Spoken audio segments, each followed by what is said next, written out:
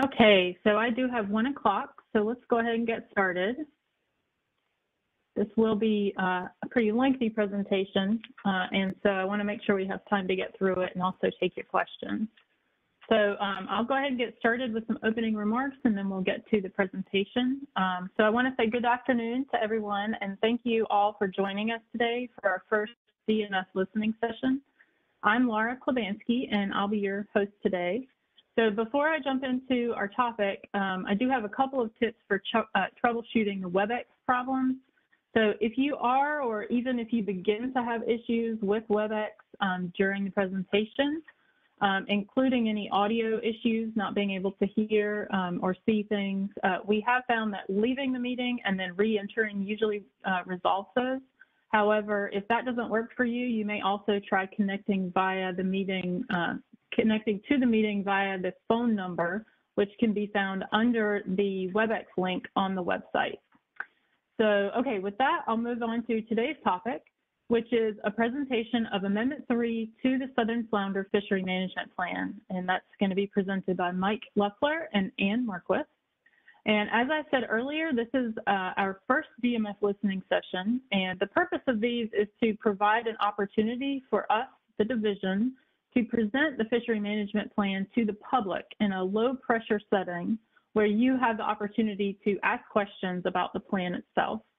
So hopefully the outcome of this is that the public feels better informed as they prepare comments for the advisory committees and the commission. So the public comment period for Southern Flounder Amendment 3 is currently open. The advisory committees are all scheduled to review the plan and provide input on that plan, which will then be submitted to the commission. So I want to clarify that today is not a public comment opportunity, but instead is a learning and engagement opportunity.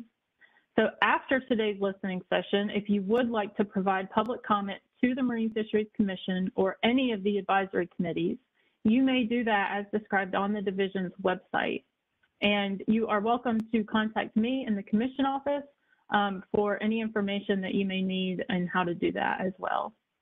Okay, so following the presentation today, we will be taking questions from the attendees, and we're going to be using the WebEx chat feature. So I think some of you heard me mention this before. If you'll look at your WebEx screen, you should see a chat button on the bottom right-hand corner of your WebEx window. If you click on that, it should open a chat window on the right-hand side of your screen. And you can enter questions into that chat window at any point during the presentation or after. And please be sure when you do submit your question that you submit it to all panelists. You should see a drop-down box next to the 2 prompts. So you'll submit those, and once Ann and Mike have finished their presentation, I will read out those questions so everyone can hear them in the order they're received. And I'll review this again after the presentation, but for now, I'll hand it over to Mike and Ann.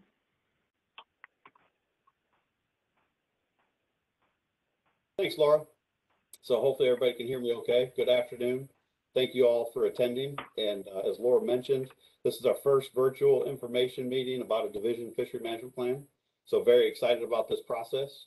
For those of you joining us who don't know who we are, I'm Michael Leffler, the lead Southern Flounder biologist for the division. And also with us is Ann Marquith, and she's the co-lead for the Southern Flounder Fishery Management Plan with me. So as Laura mentioned, the purpose of this meeting is to provide you with background information that's pertinent to the development of Amendment 3 to the Southern Flounder Fishery Management Plan. This informational meeting is being recorded and will be provided to each member of the Northern, Southern, and Finfish advisory committees, so they can all hear the same presentations and answers to the questions that y'all have for us this afternoon. And this will allow the advisory committee members more time to devote to discussing the draft FMP during their upcoming meetings next week. So today, Ann and I will be taking turns walking you through the Fishery Management Plan. We'll be presenting an overview of Draft Amendment 3. We'll begin with a timeline of where we are in the FMP process. We'll provide you information about the background of the FMP. We'll then get into the division's initial recommendations, and finally we'll get into Amendment 3 components, including an overview and details of what issue papers are included to inform management of the southern flounder in the future. So looking at this timeline, we're here at the step where we provide the overview of the full draft amendment to the standing and regional MFC advisory committees. The Southern Flounder FMP Advisory Committee assisted the division in drafting the amendment, and the MFC approved this to be sent to send the draft to the advisory committees and the public for review. Public comment is open and ends January 14th. We're not accepting public comment today, though. Only questions will be accepting. We'll be accepting public comment at each of the advisory committee meetings on January 11th, 12th, and 13th. In addition, the public can submit written comments through the U.S. mail and through our online questionnaire. For a quick review to remind us all why we're developing Amendment 3, it's important to note that the southern flounder stock is overfished, and overfishing was occurring during the terminal year of the stock assessment, which was 2017. The terminal year is important as it is what all management, reductions, and projections are based on. We have made strides in ending overfishing and are beginning to rebuild the stock since this terminal year through the actions of Amendment 2, which we'll get into as we go through this presentation. And as you can see on this slide, I'll reference the figure on the left. This is fishing mortality, the rate of removals from both the commercial and recreational sectors. And you can see that that terminal year is above the solid line and the dashed line, which means we're overfishing. The intent of Amendment 3 is to reduce the rate of removals to below the threshold, which is the solid line, and ultimately to the target to near the dashed line. And conversely, on the right slide, or the right-hand figure, this is the spawn and stock biomass. So this is the adult mature females. And you can see that the terminal year value is below the threshold line, which is the solid horizontal line. And the intent of Amendment 3 is to rebuild the stock, and that would get this SSB value above the solid line and closer to the dashed line. Since the southern flounder stock is overfished and overfishing is occurring, the question becomes what needs to be done to rebuild the southern flounder stock.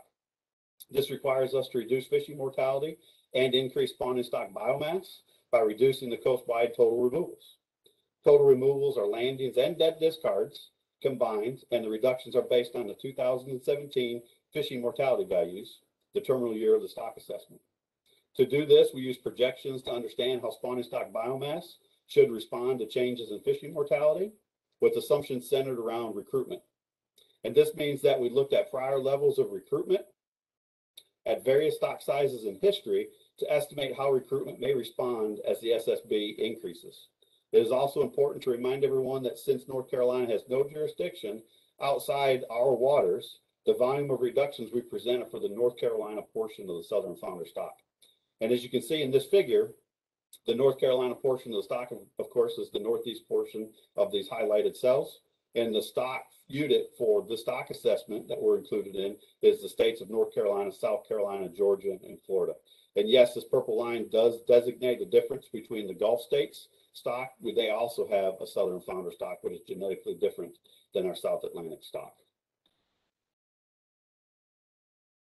Results from the stock assessment indicated we needed a minimum of a 31% reduction to end overfishing in 2 years, and a minimum of a 52% reduction to rebuild spawning stock biomass and end the overfish status in 10 years. However, a greater reduction was recommended by the division and approved by the MFC due to uncertainty around actions of the other states and the timing of the implementation of Amendment 2.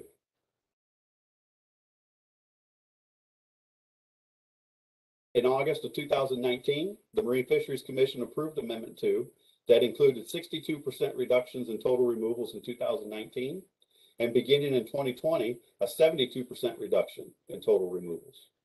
These levels of reductions were greater than those statutorily required and are more conservative by trying to achieve a larger reduction to help offset some uncertainty.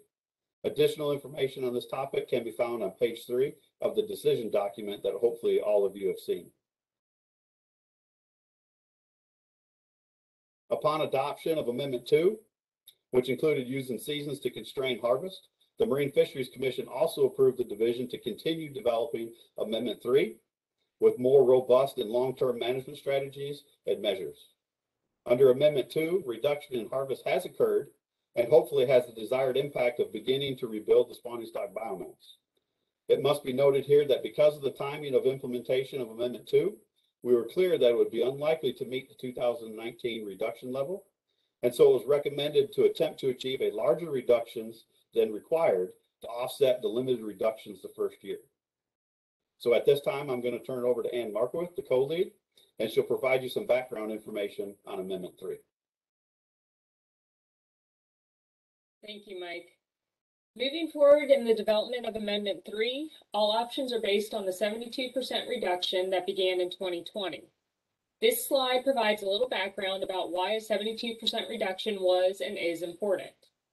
This reduction provides a buffer to minimize risk and increases the probability of successfully rebuilding the stock. Projections assumed all states would implement management, but there were uncertainties around if and when those management actions would occur. This figure shows the anticipated increases in abundance in metric tons as shown on the left axis for a 72% reduction based on assumptions around stock recruitment and the reduced rate of fishing mortality. The red line indicates the 10-year deadline for rebuilding. The solid horizontal line is the minimum for rebuilding, and the dashed horizontal line is what management actions are trying to achieve. Like North Carolina, South Carolina, and Florida have implemented new flounder regulations since the completion of the coastwide stock assessment. This table shows the current regulations in the states to our south. Florida's new regulations include an increase in minimum size limit from 12 to 14 inches, a reduction in bag limit from 10 fish to 5 fish per person per day, commercial trip limits, and a recreational closed season from October 15th through November 30th, a time associated with peak migration of flounder. South Carolina regulations include increasing the minimum size limit from 15 to 16 inches, changes to the bag limit similar to Florida, and developing a stocking program for southern flounder. Regulations for Florida and South Carolina are very new, only going into effect in the early and mid-2021. In February 2020, the MFC approved the goal and objectives for Draft Amendment 3. The goal is to achieve a self-sustaining population. To achieve that goal, the objectives are to encourage interjurisdictional management strategies, address habitat and environmental quality that directly impact southern flounder, monitor and manage the fishery and ecosystem impacts, promote stewardship of the resource, and promote habitat protections consistent with the Coastal Habitat Protection Plan. These can also be found in the decision document and on page 2 of the draft FMP. While Amendment 3 contains all the same information as previous FMPs, this document reflects changes to the FMP process and document with a focus on management of the species. The Amendment 3 document is available on the Southern Flounder Hot Topics page on the division website for you to review and contains information that is essentially divided into 3 areas. The first is a decision document that summarizes the division's initial recommendations and provides some rationale for those decisions. The next is the body of the FMP, which outlines all the background and research recommendations about southern flounder. The final piece of the FMP are the appendices, which include the issue papers that detail options for managing southern flounder fisheries. The document can be found on the division's website identified under the image on the slide.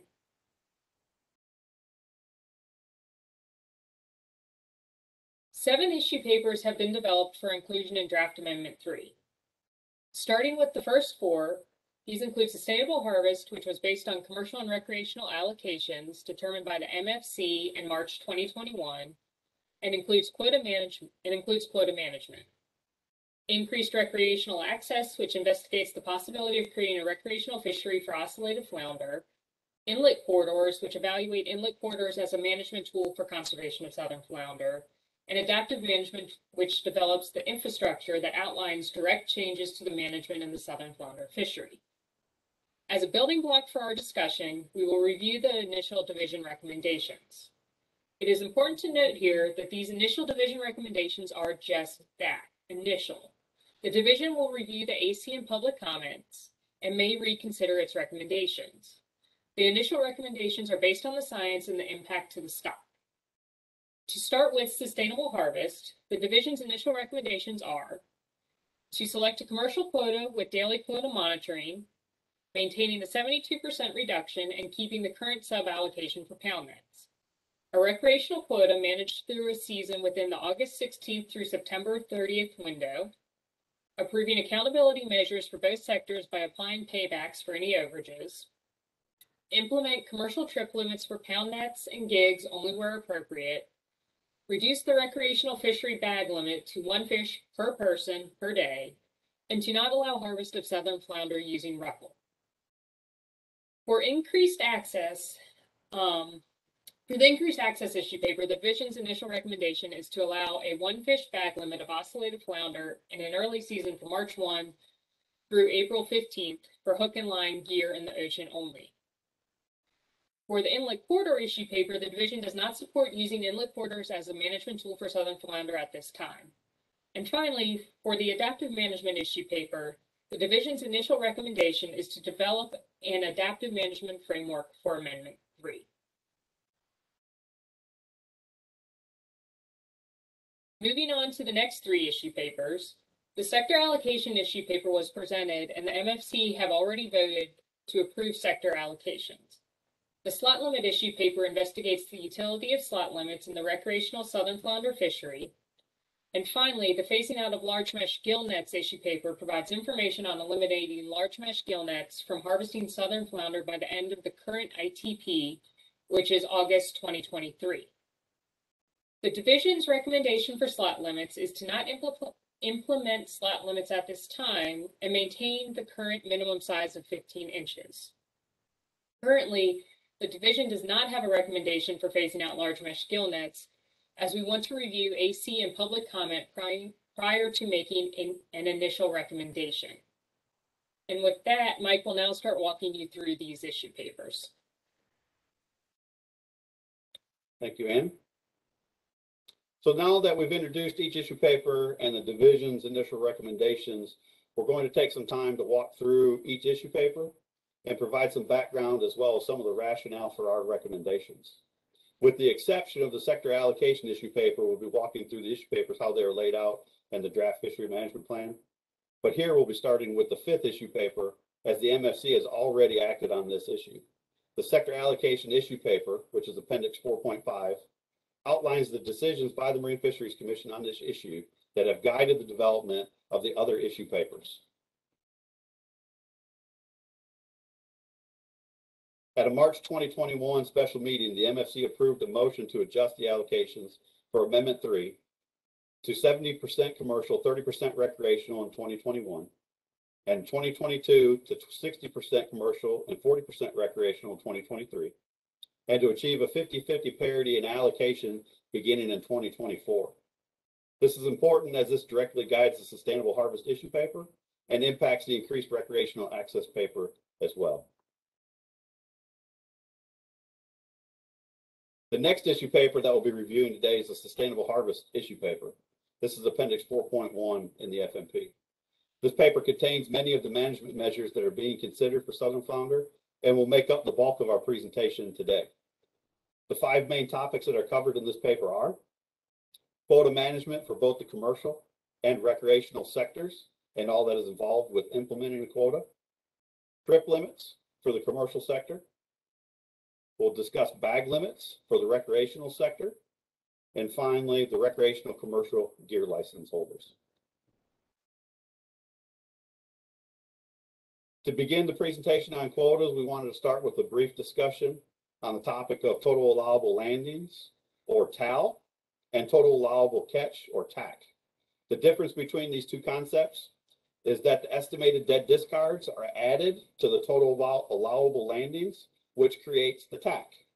This TAC value is ultimately what is managed for each fishery and will dictate if there are paybacks for an individual sector. We do not manage the fisheries in real time to the TAC because the estimates of dead discards are not available until after the season is complete. The first and main topic of the issue paper is developing a quota for the southern flounder fishery. A quota is a harvest value that, if met, causes a closure of the fishery for a particular species, for here, southern flounder. So we're showing a figure that breaks out the fisheries across the 4 southern states that make up the southern flounder stock prior to implementing Amendment 2. And you can see the left of the pie graph is recreational harvest, and the right of the pie graph is the commercial harvest.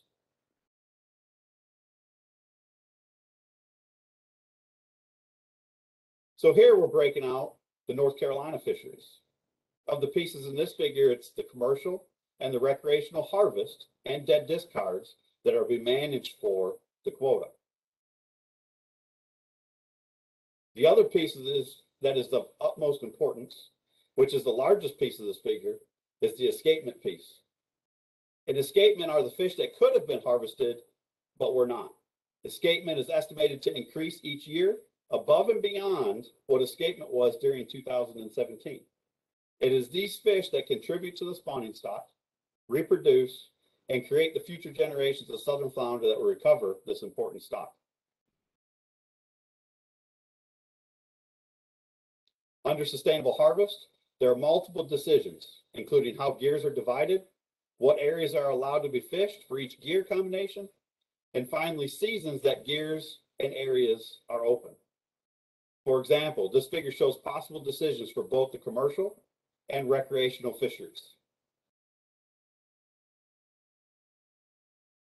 If we look at the commercial piece circled in orange, you'll see a potential to divide the commercial fishery into 2 gear components, with pound nets being further divided into 3 management areas, and mobile gears being divided into 2 management areas. And finally, with both gears and area combinations being allowed over differing seasons.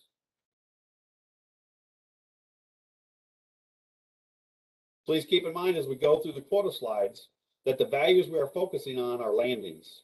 The first thing we considered was dividing the commercial allocation by gear.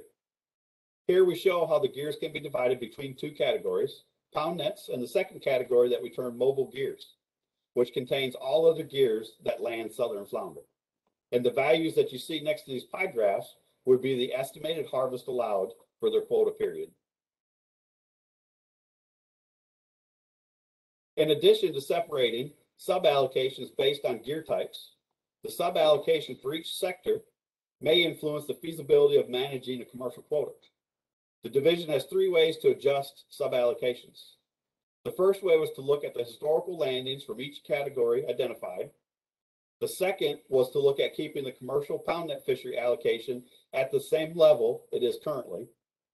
And the final was to look at dividing the commercial gill net allocations evenly across the mobile gear categories and the pound nets. This last option is considered as the Marine Fisheries Commission tasked the division with developing an issue paper with the option of eliminating the commercial anchored large mesh gill net fishery for southern flounder. It is also important to emphasize here that the overall commercial allocation will be shifting in the coming years from 70% in 2022 to 60% in 2023 and down to 50% beginning in 2024. All of the landings values presented in this presentation are based on the 70-30 allocation. Once the gear categories have been identified, then areas for each of the fisheries can be considered. The division examined multiple areas for each fishery to determine the best way to divide each gear in discrete manageable areas. In this example, the mobile gears can be divided into 2 areas at the BD boundary line identified in the sea turtle and Atlantic sturgeon incidental take permits, or ITPs. This was used as it is a known boundary for many commercial fishermen.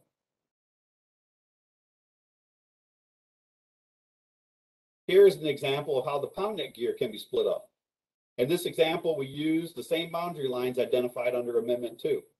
These boundary lines represent 3 distinct areas where harvest of southern flounder occurs using pound nets and tries to accommodate the migration behavior and the timing of the movements during the fall migrations. There are certainly other options for each gear combination that we'll touch on slightly at the end of the quota section of this presentation.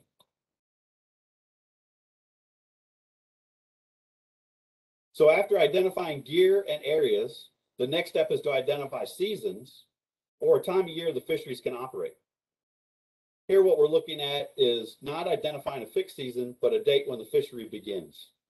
This is because it will be the quota monitoring that determines when a fishery will close.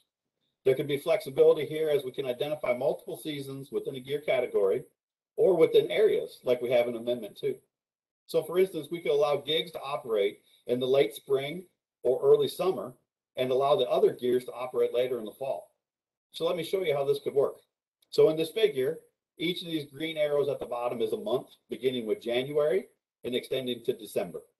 And you can see the blue, the orange, and the purple highlights kind of give you a representation of the months that the fisheries could operate. So in this example, it allows the most flexibility among users. The purpose is to have a fall fish. This proposes to have a fall fishery for the pound net gear, as is traditional, and the starting dates for each area can be slightly different. This outlines the possibility to allow for some of the mobile gear allocation to be harvested by non-gill net gear during a late spring and early summer window to allow maximizing of price. And for gears like gigs, this is a time when the weather is more favorable for that particular fishery. The division would monitor this opening through daily monitoring, just like the other fisheries, and close it when the quota is approached. Gill nets are not selected to be included in this early summer fishery as hot water temperatures increase dead discards, unmarketable target species due to damage caused while fish are entangled, the potential for protected species interactions, and finally, because some areas of the state cannot open a gill net fishery this time of year due to protected species and incidental take permits.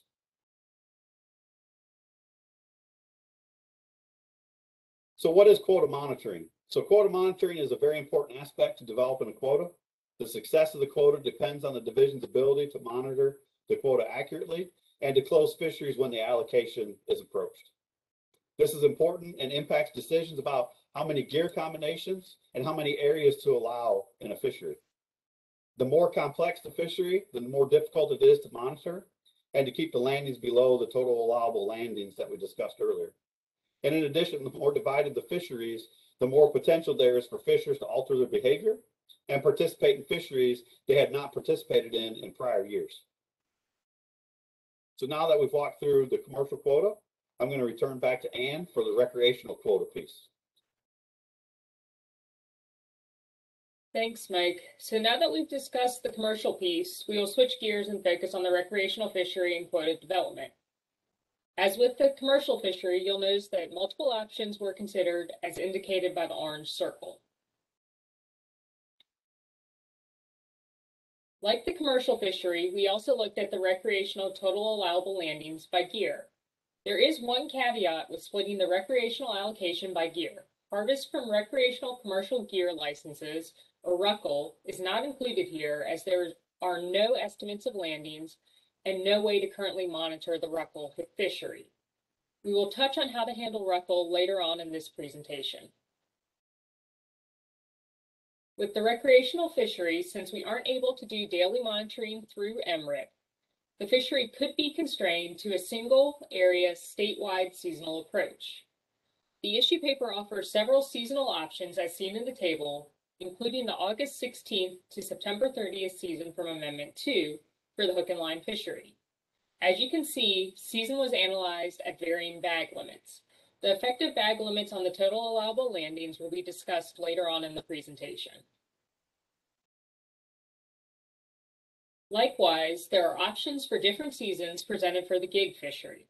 However, to keep from undermining the success of achieving the needed reductions, the gig fishery should be held to the same season as the hook and line fishery in order to avoid shifts in behavior and potentially exceeding the total allowable landings by having separate seasons for each gear.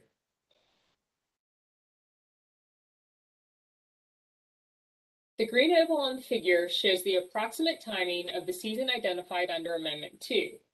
The August 16th through September 30th season provides access to a fishery when the species is abundant, but also allows a fishery that can operate and stay within the total allowable landings. If the season is moved earlier in the year, harvest is greater than allowed. It is important to note here that MRIP estimates are what we use to determine seasons. For southern flounder, we have deconstructed the MRIP estimates into 2-week intervals from the normal 2-month waves. This increases associated error around the estimates and also impacts seasonal dates, as we can't make estimates at a finer scale. for example, at a daily or weekly level. Now that we are finishing up on the quota portion of the presentation, it is important to point out that for the recreational fishery, the quota discussion is one of 3 parts of a successful recreational fishery. This is a figure that you will become familiar with during this presentation. The quota or season can be impacted by what bag limits are set at, and in turn, how quota and bag limits interact can determine what increased access looks like. The severity of the reduction needed to rebuild southern flounder and the dynamics of the fishery mean that these three management measures all interact with a very small sweet spot marked by the star that allows for an equilibrium between the 3 measures where all things are possible. This sweet spot is only attainable if everything lines up exactly right, which is why some options for the various measures are presented as they are. We will be discussing bag limits and increased recreational access later, and how all 3 of those items will influence the decision impacting the recreational fishery.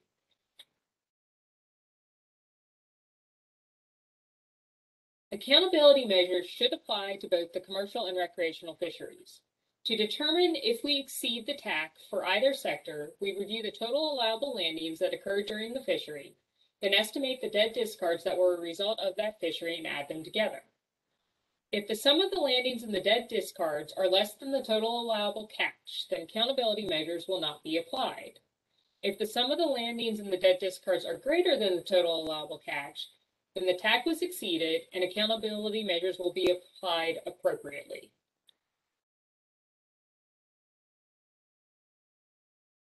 We just walked you through an example of how allocations could work, but there are several other options in the paper. While the data was initially analyzed for a variety of scenarios, the more complex scenarios make managing the total allowable landings more difficult. We are looking at a large reduction in landings, and this value can only be broken down so much. The options identified in the issue paper have the best chance for monitoring and rebuilding. The options seen on the slide now are the options for the commercial quota and the various area combinations. Those highlighted in dark gray are the division's initial recommendations at this time.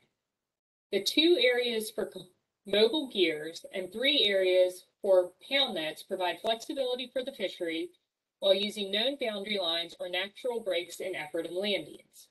These options can be found on page 5 of the decision document, with further rationale for the initial recommendation detailed on page 6 of the decision document.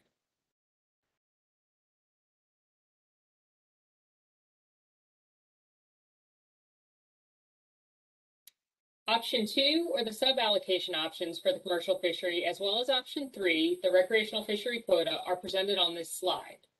The division's initial recommendation is to keep the current sub-allocation for pound nets, as this fishery may not be viable below the current total allowable landings and could become difficult to monitor at a 50-50 parity compared to the other options. For the recreational fishery, the division recommends a single statewide recreational season during the August 16th to September 30th window. A single season allows for the best chance of achieving the needed reductions. As a reminder, accountability measures will be applied to both sectors for paybacks of any overages. Information on both options can be found on page 6 of the decision documents. And now I'll turn it back over to Mike to talk about commercial trip limits.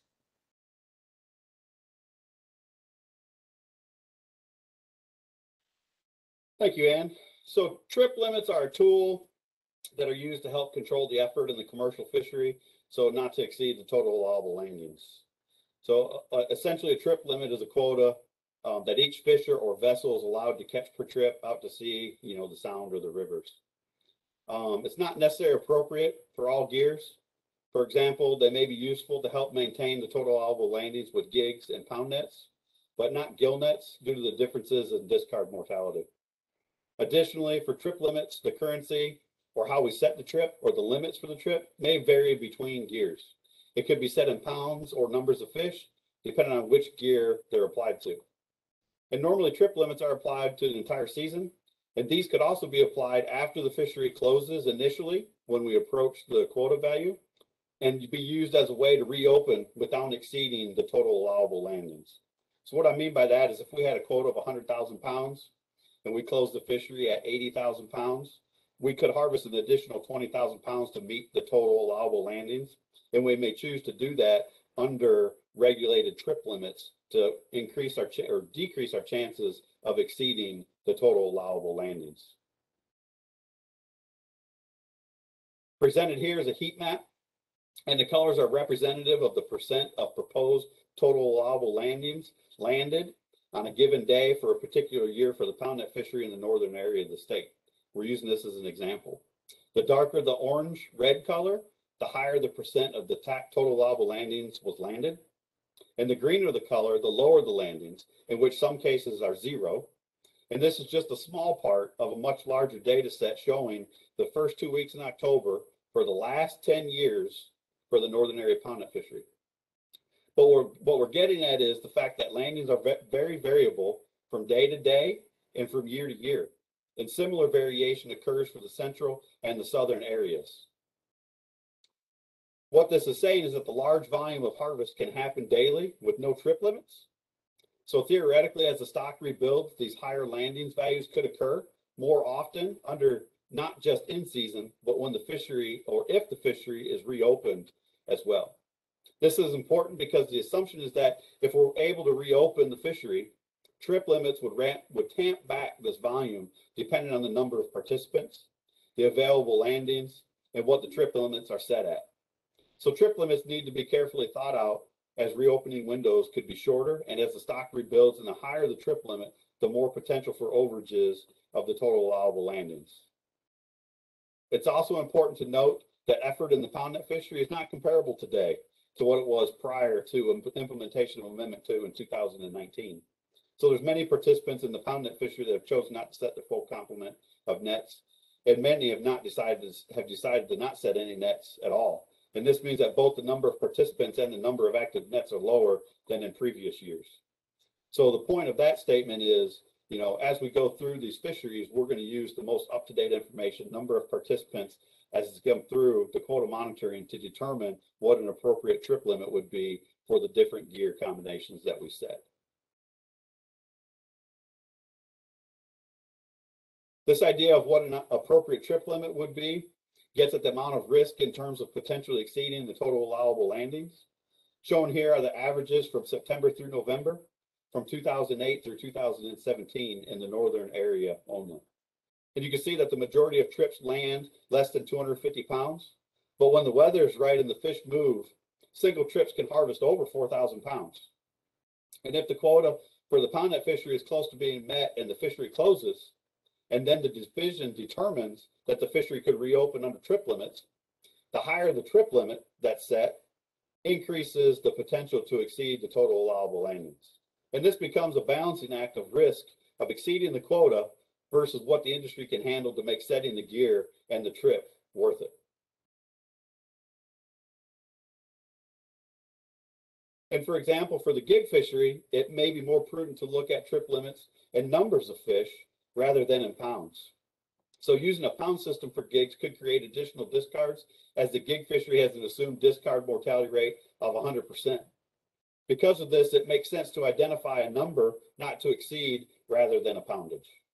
In the commercial gig fishery, you can see that 90% of the trips harvest 50 fish or less.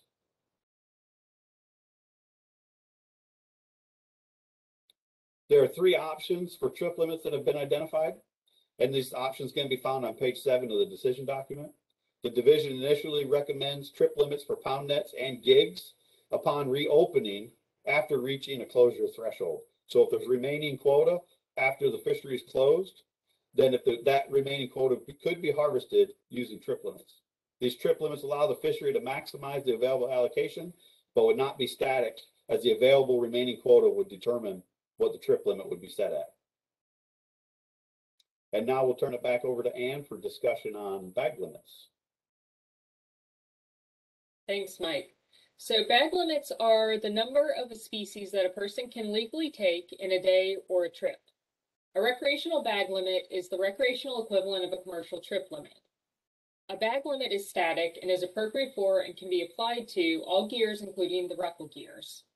Although we do not have estimates of impacts of changes in bag limits on the ruffle or gig fisheries, The bag limit should be the same across all recreational gears. We want to take a second to quickly walk you through why we are looking at bag limit changes. Even though we are at historic lows, as indicated by the red circle on the figure on the left, as abundance increases, shown by the figure on the right, there will be many more fish available to harvest, so angler success may need to be controlled to limit harvest as the stock increases.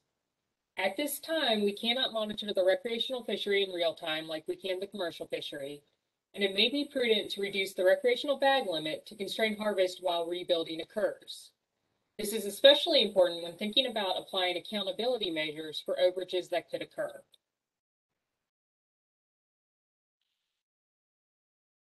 The concerns about increased angler success are discussed in detail in the issue paper. Due to the concern about the current bag limit of 4 fish and the potential to exceed the total allowable landings, when looking at the various seasons for the recreational fishery, we analyzed the effects of the potential bag limit options as well. As the bag limit decreases, the estimated impact on the total allowable landings is lessened.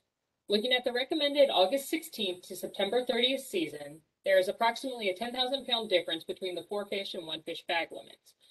Please note that this analysis is done for the hook and line fishery only, as we do not have the data for gigs or ruckle to take the data past a 4 fish bag limit. However, any changes to bag limits could be applied to all recreational harvest. This table shows the percent contribution of the different bag limits to total harvest for various seasons. If you look at the 1 fish bag limit column, all the way to the right, it shows that currently the majority of anglers are landing 1 fish regardless of the proposed season, making it the unofficial bag limit. Looking specifically at the August 16th to September 30th season, 93% of anglers harvested only 1 fish, indicating why we can't afford a bag limit higher than 1, especially when considering the landings from the past several years. As the population rebuilds, the chance of angler success increases. This figure shows that just increasing the current success from 1 to 2 fish means the total allowable landings will be exceeded for 1, if not all, recreational allocations. The horizontal lines on this figure represent the MFC approved allocations. Looking at the recommended August 16th to September 30th season, you can see increasing success by 1 fish means that the recreational fishery would exceed all the total allowable landings from 2024 forward. It is also important to remind you that if accountability measures are approved, if the TAC is exceeded, then that means less harvest the following year.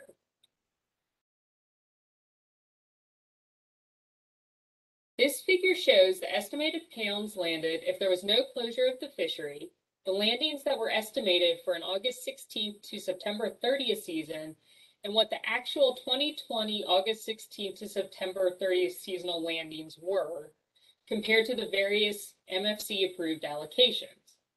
The actual 2020 landings are the yellow bar all the way to the right, and the bag limit is currently 4 fish. Looking at the 2020 recreational landings data and comparing them to the estimates, you can see that angler behavior changed and success increased. In 2020, with a 4 fish bag limit, the quota was exceeded and would have been in future years, even with the approved increases to the total allowable landings. If we analyze the data for lower bag limits based on the catch rates from 2020, you can see that the lower bag limit constrains the increases in success more closely to the approved TALs.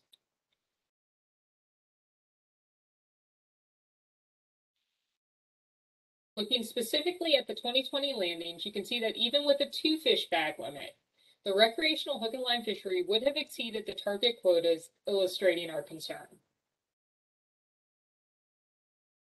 So this brings us back to this figure. As you can see, bag limits are now colored teal as well as quota. What the bag limit is set at could dictate if and by how much the recreational sector may exceed their quota based on the season chosen. Lowering a bag limit could buffer that effect. The decisions for these 2 management measures have the potential to impact any increased access in the ocean. And hopefully the full picture will become clear after the increased recreational access discussion. The initial division recommendation is to reduce the recreational bag limit of flounder to 1 fish per person per day due to concerns over increased angler success, with the hope that the 1 fish bag limit would buffer some of the overages. For further information on the options, it can be found on page 7 of the decision document. And I will now turn it back over to Mike for a discussion on the ruffle fishery as well as the increased recreational access issue paper.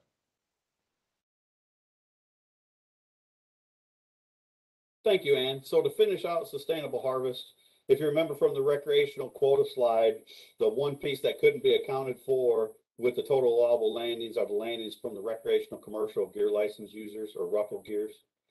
Ruffle license holders primarily land southern flounder by large mesh gill nets, though there is incidental catch from shrimp trawls and crab pots as well. The recreational use of select commercial gears is authorized by statute, but fishermen are restricted to the recreational bag limits when using this license. In addition, the recreational commercial gear license holder can only use gear when the gear is allowed for the commercial fishery.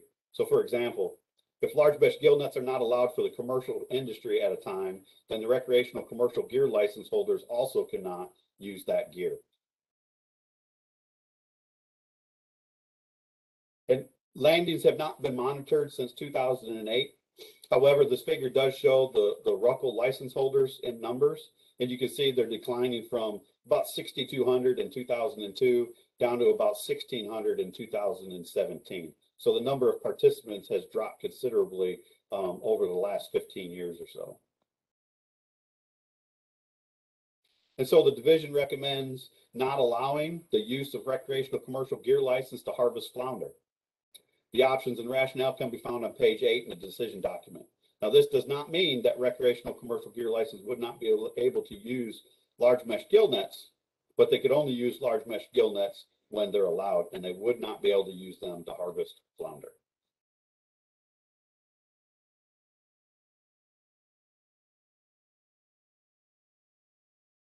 So that finishes up sustainable harvest, and we'll keep moving on. The next issue paper is the increased recreational access to flounder by allowing a season in the ocean for oscillated flounder. And this is Appendix 4.2 in the Fishery Management Plan. As everyone is aware, the regulations of flounder are such that they are managed as an aggregate of 3 species for the recreational fishery. They include summer flounder, Gulf flounder, and of course, southern flounder. Because of this, the management of one species often impacts one or more of the other 3 flounder species.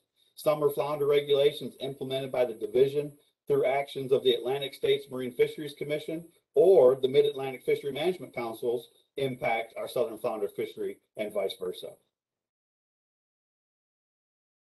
However, for the species to be managed separately, the ability of anglers to differentiate between species is an absolute must. This will require educational outreach by the division, of course. And to determine exactly how good recreational anglers' ability is to differentiate between species, the Coastal Angling Program is doing some citizen science using an app they developed called Catch You Later. And since the study design concerning the use of this app will allow for the comparison of a trained and untrained groups, this will provide a statistically sound evaluation of the capability of proper identification of the public. The Catch You Later app is live, and data are being submitted as we present this to you today. The issue paper looks at seasons outside of the fall season for an ocean-only oscillated flounder fishery. Also, this would most likely be hook and line only and not gigs, since it's hard for giggers and spearfishermen to ID what species of flounder is prior to harvest. And something to keep in mind are the estimated landings are not just of summer and Gulf flounder during this early season, but those of southern flounder as well. And that is any landings of southern flounder in the early season will be accounted for and could impact the fall season and the remaining total allowable landings. There are some years that southern flounder can be up to 50% of the ocean landings on the recreational side. And so there's concern that the rebuilding of the southern flounder stock could be impacted by allowing access to these other flounder species. This is why, in order to minimize risk, short early seasons with low bag limits are being considered but can be adjusted through adaptive management as information comes in on the ability of the anglers to ID the species and as the adjustments to allocations are implemented in the coming years. In addition, any changes to allow increased access to summer flounder will need to be approved by the Atlantic States Marine Fisheries Commission and the Mid-Atlantic Fishery Management Council to make sure the harvest of summer flounder does not exceed their requirements.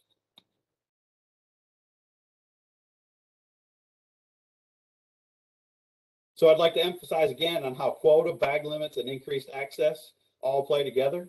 So changes to one can have a massive impact on the other. For example, if a high bag limit were set, there may not be enough total allowable landings for the additional early season. And conversely, if the bag limit is lowered to maximize the quota, then there's availability to have the additional season. Trying to maximize everything will potentially cause the recreational sector to severely exceed the total allowable landings. This is why some of the options with these three issues are presented in the issue paper as they are, because they're aiming for the sweet spot where all three are at some sort of equilibrium. Enough quota to have a large enough bag limit to also allow increased recreational access. And so for increased recreational access, there are two options for this issue paper that can be found on page 8 and 9 of the decision document. In order to minimize the risk to the rebuilding effort of southern flounder, the division's initial recommendation is to allow one fish bag limit of oscillated flounder in an early season from March 1 through April 15th for hook and line gear in the ocean only. And that completes increased recreational access. And I'll turn it back to Ann to go through inlet corridor discussion. All right, so this brings us to the third issue paper, evaluating inlet corridors and their utility in southern flounder conservation and management. This is Appendix 4.3 to the FMP. Flounder life history utilizes inlets at different stages. In the fall, mature fish leave estuaries through the inlets as they move offshore to spawn, and then larvae come back in through the inlets late winter, early spring, and are at the mercy of the wind and the current. The interest in this management strategy is for the fall when the migrating southern flounder are moving through the inlet areas to the ocean. There is concern that the inlets act as bottlenecks to southern flounder, which may create areas of increased harvest. However, tagging data doesn't support the idea of a bottleneck, and once fish queue to leave, they move out quickly, nor does the tagging data indicate that which inlets are most used. Additional information on the use of inlets by southern flounder are being collected by several researchers at East Carolina University, UNCW, and by division staff.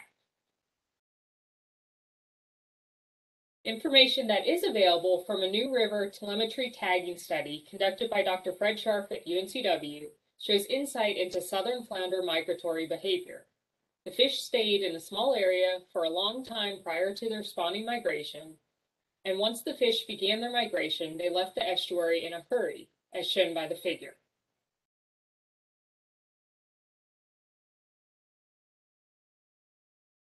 There are also existing regulations that function as inlet corridors already. The majority are through ITP closures around inlets that limit where gill nets can be set during the fall gill net fishery. In addition, there are some areas that may act as de facto corridors for escapement, like the new blue crab spawning sanctuaries in the southern portion of the state. There are two main options for inlet corridors. If the option to implement inlet corridors is selected, there are two additional sub-options to decide how specific to take regulations. Information on the options can be found on page 9 of the decision document. The division's initial recommendation is to not use inlet corridors as a management tool at this time, as harvest closes before the peak migration, and there is ongoing research into southern flounder inlet use. And that is it for inlet corridors, and now I will turn it back over to Mike to talk about adaptive management.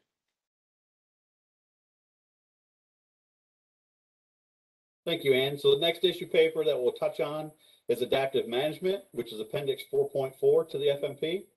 And this would be used to implement many of the measures discussed previously, particularly in sustainable harvest and increased rec access. For those unfamiliar with adaptive management, it's an optional framework that allows for specific management changes to be implemented between fishery management plan reviews, which provides flexibility for incorporating new data or information. The framework helps to define the when, the what, and the how. It is important to remember to realize that if these measures are not included in adaptive management or the framework is not adopted, management concerning these measures becomes etched in stone or static, and the flexibility to respond to changes in the fishery is lost. For example, if adaptive management is approved, the starting dates for the commercial fishery can be altered from year to year, or if adaptive management is not selected, the starting dates will become static from year to year. Additional details of adaptive management can be found beginning on page 131 of the draft FMP.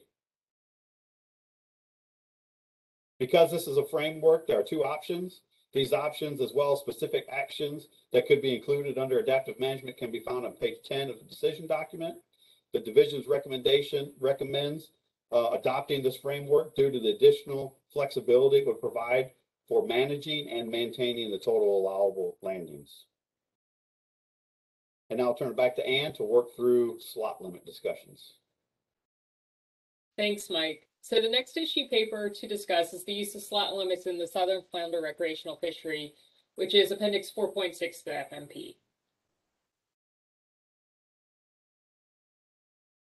A slot limit allows a harvester to keep only fish that fall between a minimum and maximum size. Though normally associated as a recreational management measure, slot limits can be applied to either sector. But the focus of this paper is the recreational hook and line fishery. Potential reasons or benefits to implement a slot limit for southern flounder center around the idea that a slot would help to increase escapement of the larger females.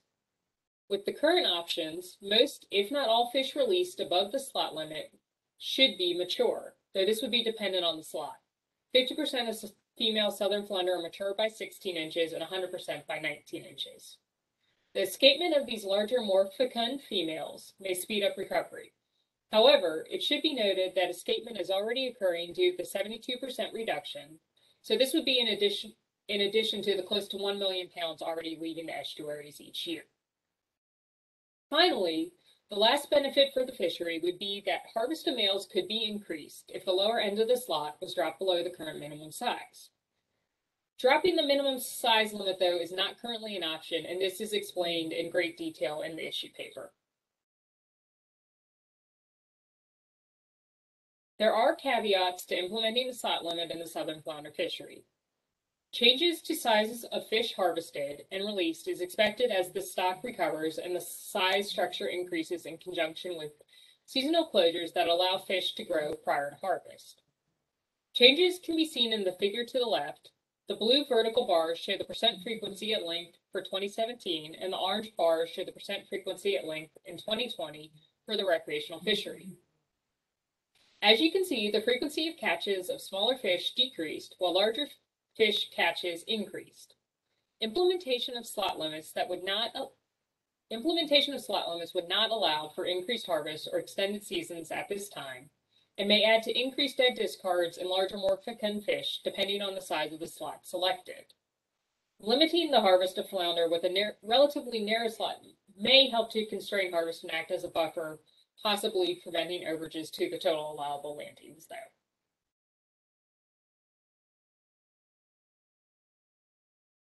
So these two figures show the harvest estimates for the 2008 to 2017 time period and the 2020 for the identified slot limit. The 4 and 1 fish bag limit are also presented. Additionally, the gray bars show what no slot limit during the season looked like. The 3 dashed horizontal lines are the varying allocations adopted by the MFC. So looking at the data for a 15 to 16 inch slot limit, which is the figure on the left, during the August 15th to September 30th season, the smaller slot meant harvest was reduced and therefore the likelihood of exceeding the TAL is lower. You'll notice that landings within this slot vary, but only in 2013 at a 4 fish bag limit, or the blue vertical bar, were there any of the approved total allowable landings exceeded. This narrow slot did constrain landings when compared to no slot. The downside, though, is that this slot has the greatest potential to increase discards. When you look at the 15 to 19-inch slot, which is the figure on the right for the same season, harvest was greater than the smaller slot. However, the likelihood of exceeding the total allowable landings is much greater. There are 5 years where the total allowable landings were exceeded, and at least 3 years were at a 1-fish bag limit, which is the orange vertical bars. Changes to bag limits become more important as the slot size increases. When looking at the 2020 data, you can see that a 15 to 16-inch slot kept harvest below any of the approved total allowable landings. However, the 15 to 19-inch slot would only have acted as a buffer so that the overages would not have been as large.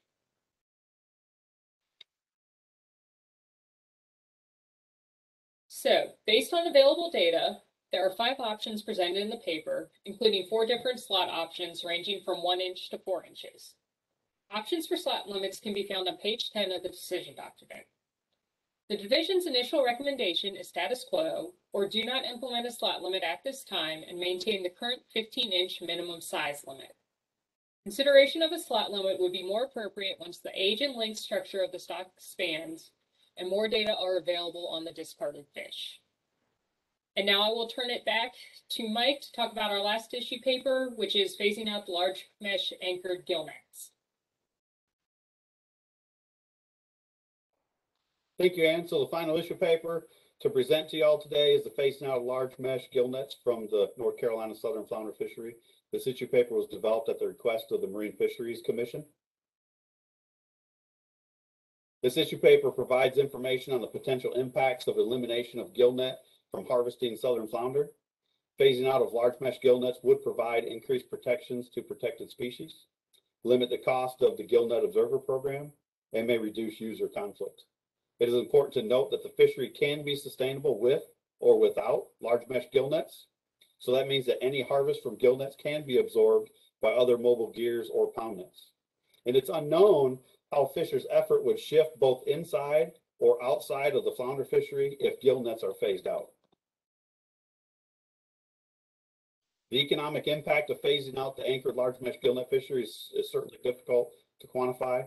The gill net fishery is the largest fishery targeting southern flounder of all gears in terms of number of participants and numbers of trips. If anchored large mesh gill nets are not allowed to harvest southern flounder, there will certainly be a negative economic impact to that user group. And what is unknown is how will fishermen adapt? Will they move to another gear or to another fishery to offset the loss? It must be noted here that because of Amendment 2 to the commercial anchored large mesh gill net fishery, allowed yardage was reduced by 25% in all areas, and the fishery only operated for up to 3 weeks in 2020.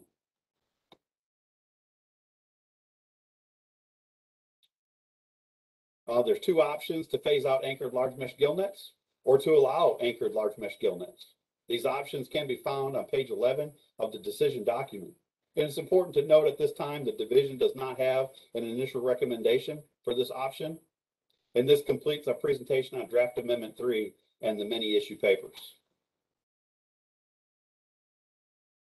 So returning to the timeline for a minute, at the next Marine Fisheries Commission meeting, which is scheduled for February of 2022, the MFC will receive an update on public comment and AC comments and recommendations and be asked to select the preferred management strategies. After selection of the MFC's preferred management strategies, they will vote to send Draft Amendment 3 to the DEQ Secretary and Legislative Committee for review. In May of 2022, the MFC will receive department and legislative comments and be asked to vote on final adoption of Amendment 3. If the amendment is approved, management measures would be implemented by the Fisheries Director's Proclamation Authority following the May 2022 Commission meeting. Several options exist for the public to comment on this draft plan. The public can attend and provide public comment and at any of the 3 advisory committee meetings on the dates provided on the slide. They can submit written comments by U.S. mail, and certainly everybody can provide comments through our online Southern Flounder questionnaire. Thank you for your time. We look forward to completion of this amendment that includes recommendations for comprehensive long-term management strategies to rebuild the southern flounder stock. And at this time, Ann and I will be happy to answer any of the questions that you may have. And we'll turn it over to Laura Kablansky to work us through the questions. Thank you, Mike and Ann. So we have quite a few questions. I do want to run through my opening remarks just one more time for those who joined us a little bit late. And so just as a reminder, we are now going to be answering questions from attendees. If you would like to ask a question, we are going to be using the chat feature. So on the bottom right-hand corner of your screen, you should see a chat button. If you click that, it will open a chat window and you can enter a question. We do ask that you enter it to everyone. I said all panelists before, that was misspoken. I should have said everyone. We have been copying those questions to the entire group to make sure that everyone can see them.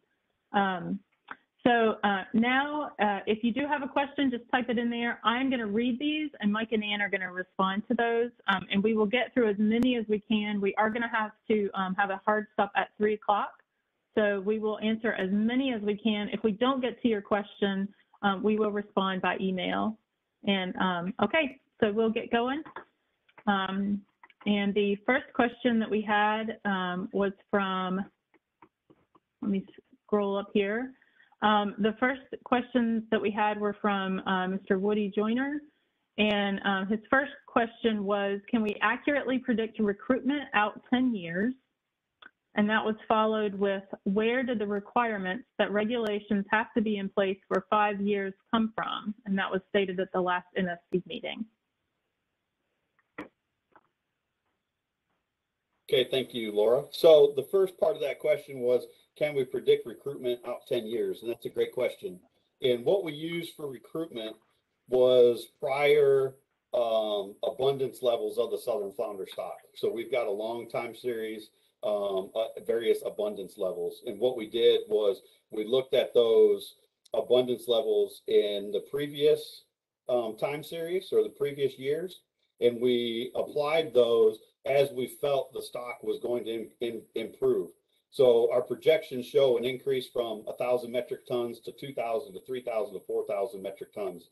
And so what we did was, as we moved to 2,000 metric tons, we looked at what the recruitment was in a prior year with comparable size in spawn and stock biomass and applied that recruitment value. So we stepped the recruitment up incrementally as the spawn and stock biomass is estimated to increase as time goes on. So that's the answer to the first question. The next question was in reference to a 5-year deadline. And so I'm assuming that it's speaking to the requirements of the Fisheries Reform Act. So based on adoption of Amendment 2 in the most recent stock assessment, we had a 2-year timeline to end overfishing.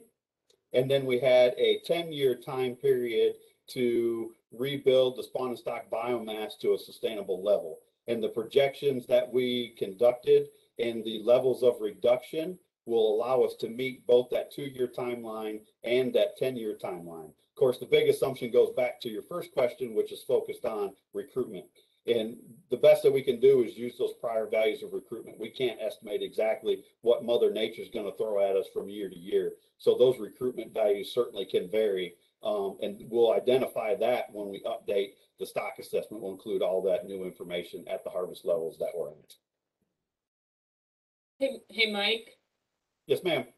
I think part of that question also was asking about why we're waiting 5 years until we do the next assessment. Oh, okay. So thank you for the heads up on that. Yeah, I can touch on that.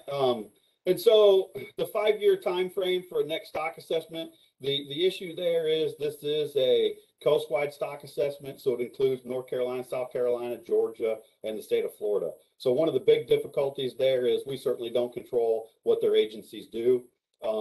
We have a good relationship with them. We have many meetings throughout the year to find out what's going on with management and research for the species. There's new regulatory changes in North Carolina. There's regulatory changes that have just occurred this past year in South Carolina and in Florida.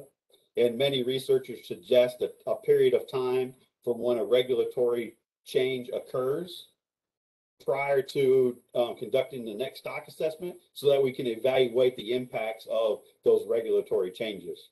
In addition to that, there's some ongoing research. We've got some satellite tagging research that's going on. We've got some acoustic tagging research that's getting at immigration rates and some other things that's currently ongoing.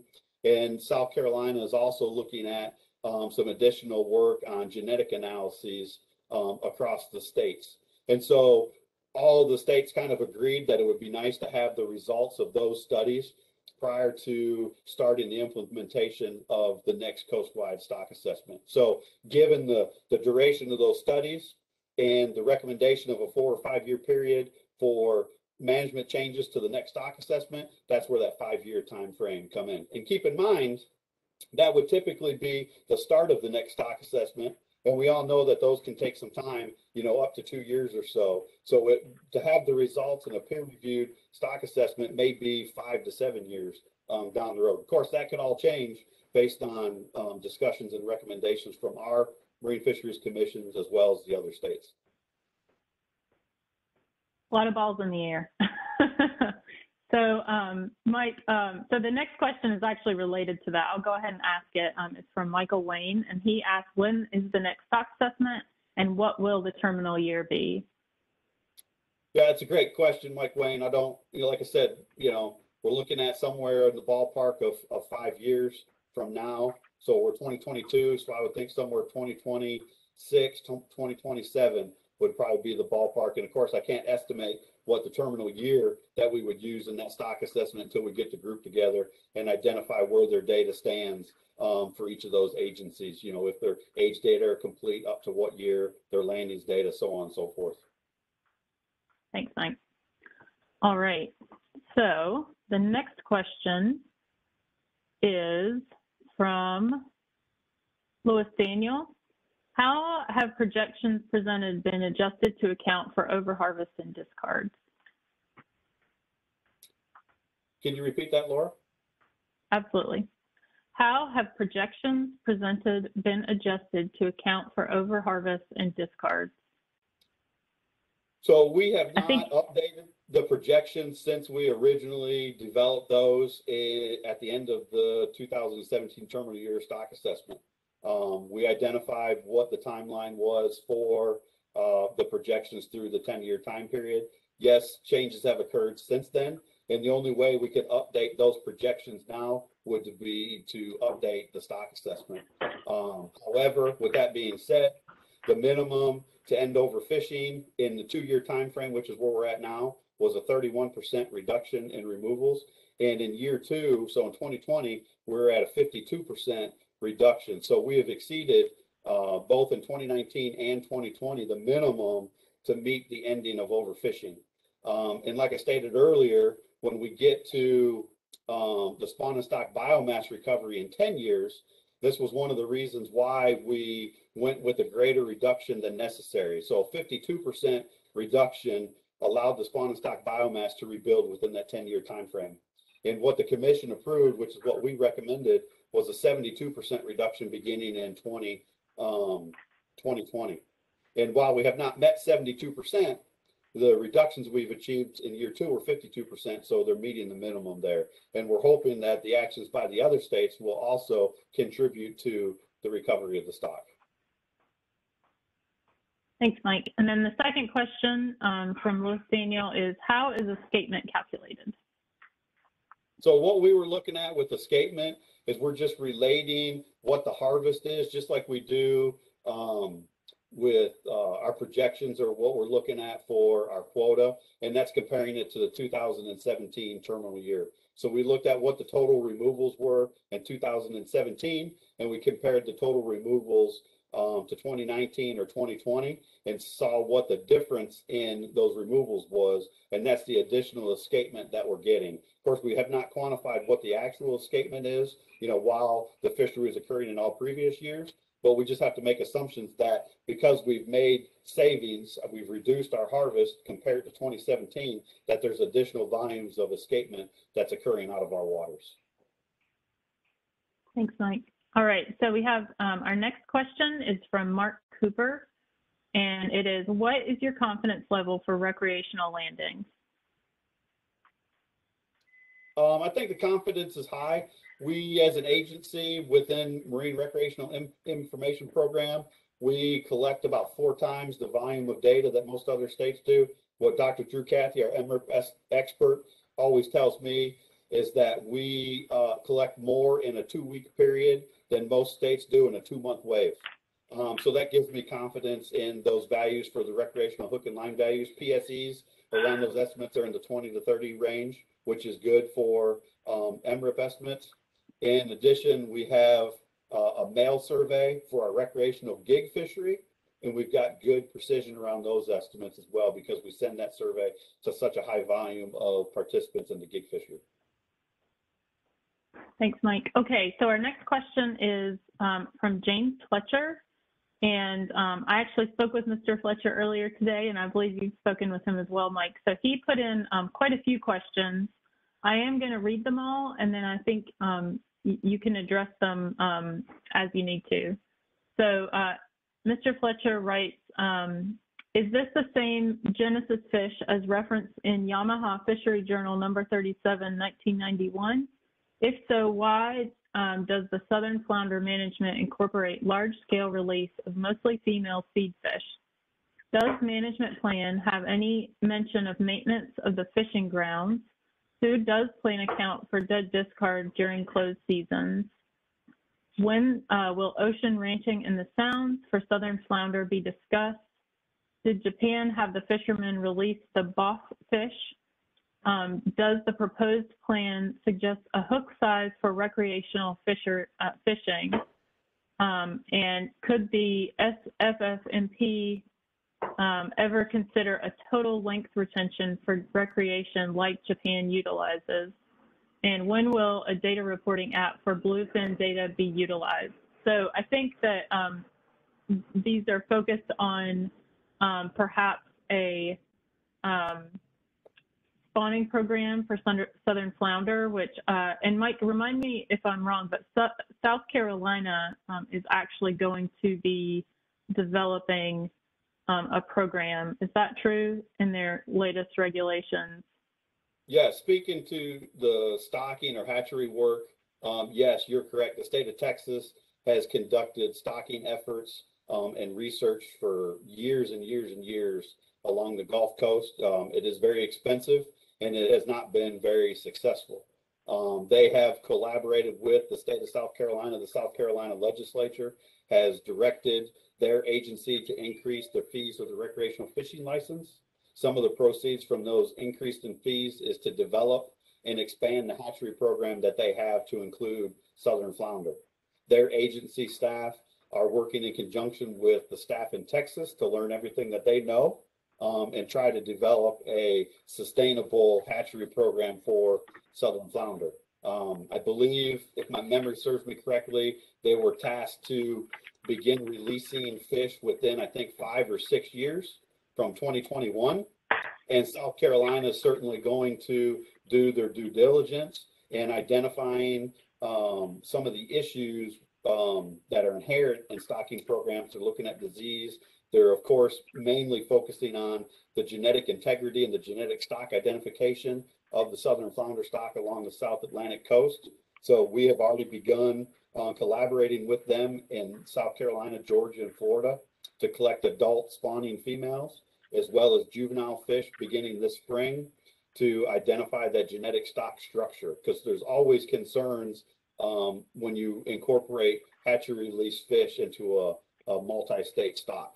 And so those efforts are ongoing at their level. So time will tell how successful they are at growing out fish and at what's the appropriate stage to release those fish with the highest survival rate.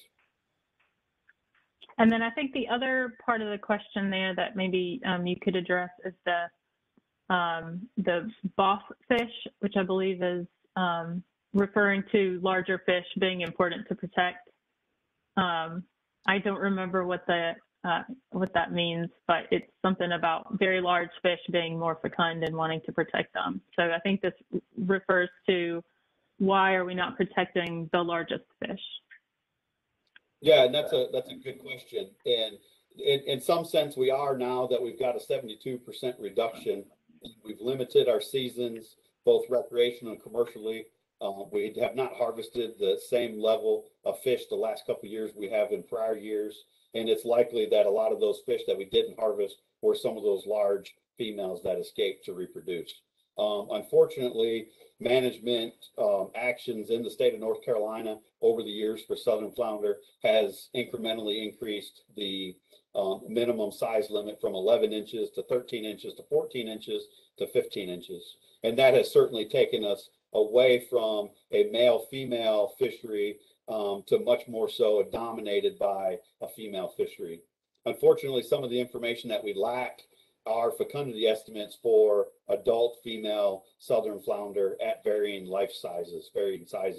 And that's information we're trying to get our hands on, right? We've got some estimates from hatchery reared fish, but those may or may not be comparable to wild stock fish. So we're investigating now, trying to identify spawning grounds so that we can locate some of these big mature female fish on those spawning grounds to start collecting some of those data.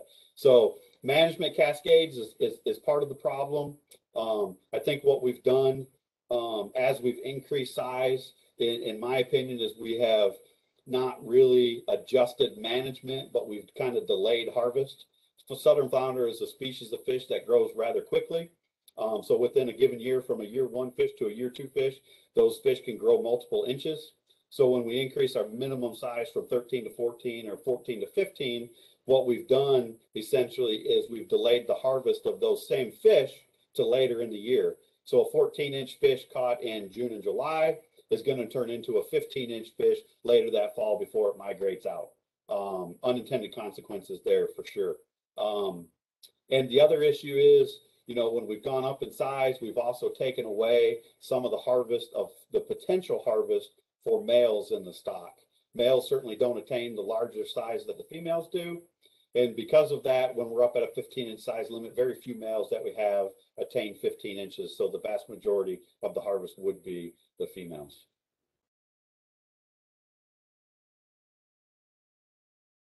You're muted, Laura. Thanks, Mike. All right, our next question comes from Glenn Skinner. It is, are DMF staff concerned that recreational harvest overages and increased bed discards will jeopardize the long-term viability of the hook and line subsistence fishery if paybacks are adopted? Can you repeat that one more time, please?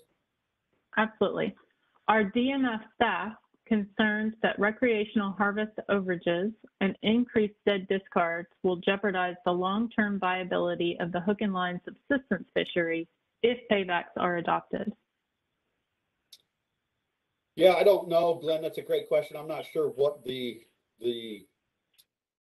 volume of the subsistence fishery is for the recreational component, right? I don't know how many people use hook and line for subsistence of, you know, capture southern flounder for subsistence. But there is certainly concern about overages that occur in either the recreational and or commercial fishery, as well as any potential increase in discards. That certainly is a concern.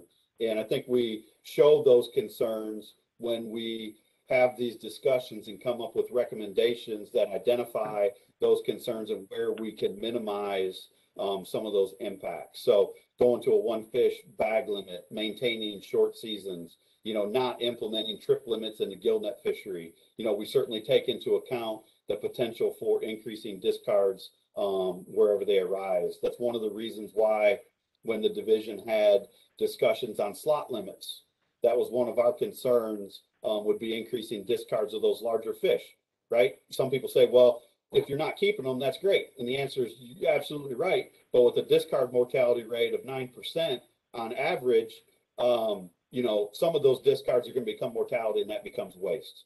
So there's certainly a time and a place for some of these management regulations, but yes, there's always a concern when discards are increased.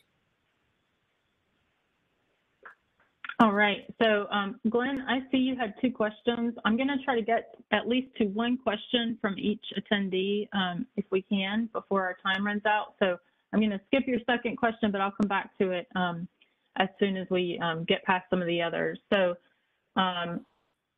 John de Personaire asked, when do you expect to be able to evaluate the outcome of the 2019 and 2020 catch reductions in regards to rebuilding process and ending overfishing? And also, are there any other recreational data collection programs besides MRIP that are available or in development that can assist with monitoring recreational southern flounder catch?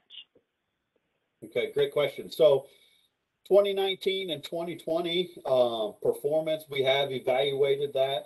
So for 2019, we achieved a 35% reduction across the board for both commercial recreational fisheries combined, which was in excess of the 31% minimum to end overfishing with year one. Year two, so 2020, we achieved a 52% reduction in total removals. And so that was the minimum to begin rebuilding the spawn and stock biomass for that 10-year timeline. So the 52 and 35 were both over the minimum 31% required to end overfishing. So we have evaluated those. We have not got the numbers for 2021 yet to evaluate where we stand, but we're certainly on a good path. We have not met the minimum, the 72% we were shooting for, but as explained earlier, we selected a much higher value so that we would increase the likelihood of meeting the minimums, which was that 52%. And can you reiterate the second half of the question, Laura, please? Yes. Let me get back to it. Okay, it says also, are there any other recreational data collection programs besides MREP that are available or in development that can assist with monitoring recreational southern flounder catch? So we use another one for the recreational fishery. And again, that's a mail survey that we have through the Coastal Angling Program that targets the recreational gig fishery. And so that's where our estimates for the recreational gig fishery come from. So those are not captured under MRIP. As far as other options, the division has certainly convened a work group to investigate some varying options that we can use, not only to look at data collection from an MRIP standpoint, but also to evaluate different ways that we maybe can get some more real-time monitoring, whether that would be a call-in system or some type of app. But the development of those are certainly down the road, and there's nothing in place today, and there won't be anything in place probably next year that will get to the full magnitude of capturing the recreational fishery on a daily basis. But we are working in that direction, yes. All right. The next question comes from David Sneed, and it goes, has any consideration to protecting identified southern flounder nursery areas from shrimp trawls as identified by the P195 surveys?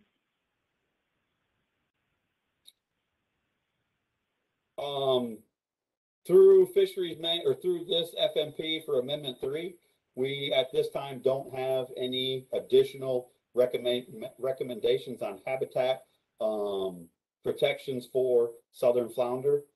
Habitat protections through the Shrimp Fishery Management Plan certainly account for some of the southern flounder bycatch that occurs, but we don't have any additional recommendations in southern flounder Amendment 3 for that, no. All right. And one thing you referred to, Mike, is the habitat protections.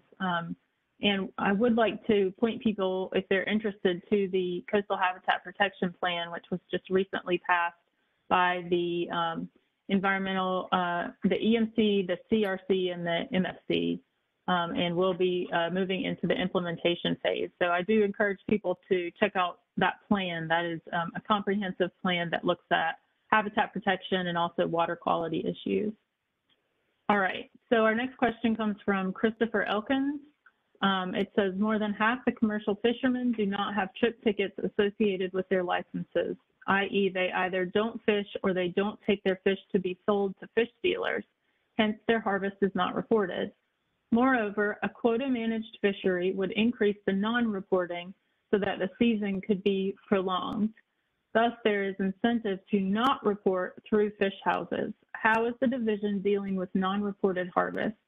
Potentially, since the majority of fishermen are not reporting, more than half the commercial harvest could be missed naturally. This throws a monkey wrench in stock assessment models and management measures. Yeah, I think that's a great question. I think that goes beyond the scope of southern flounder. So I would be happy to turn that one over to our section chief, Steve Poland, to maybe tackle that question.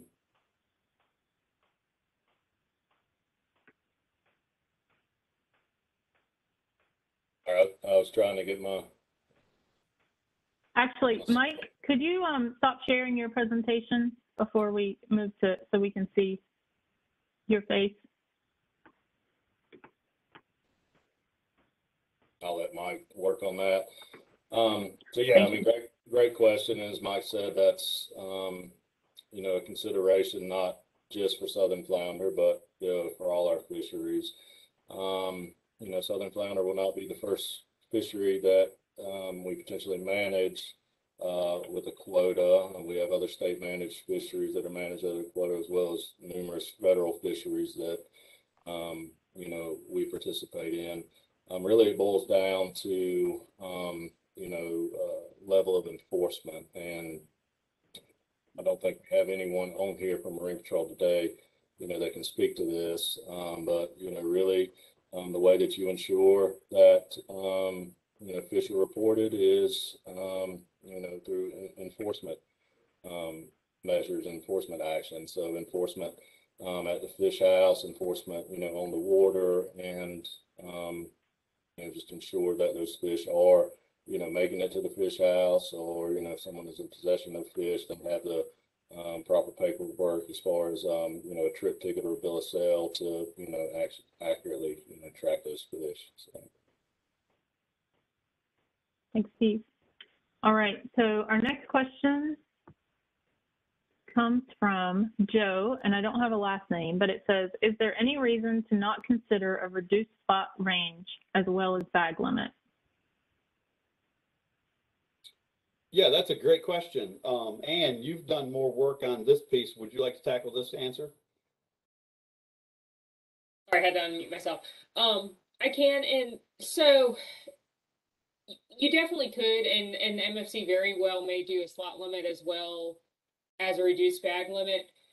Right now, the reason that the division is not recommending changing the size limit by doing a slot is for the sheer fact that we need some additional data. We need to know what the discards are going to look like.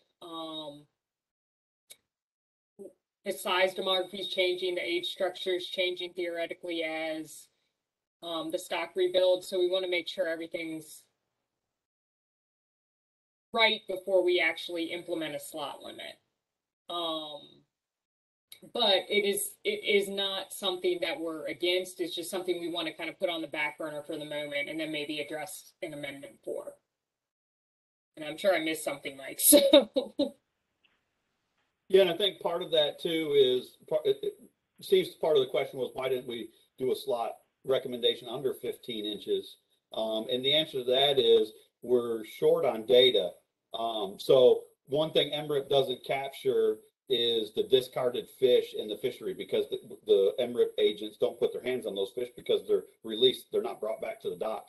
And as we've gone through size limit changes from 11 to 13 to 14 to now 15, we're years and years back before we would have comparable information on those less than 15-inch fish. However, as we mentioned in the presentation, we do have the development of that Catch You Later app, and that app will allow us to get at some of that length information, because that is one of the data points we're asking for, is a species ID as well as a length, and that will help get us to what the distribution of those discards are by length when they're under 15 inches. And we really need to have that information to make assumptions on what the fishery would look like as we lowered that size limit down. Now, it certainly does make sense in terms of catch ratios between males and females to go to a smaller size, but at the smaller size, there's also a very high volume of fish, especially as SSB increases and recruitment increases through these protections,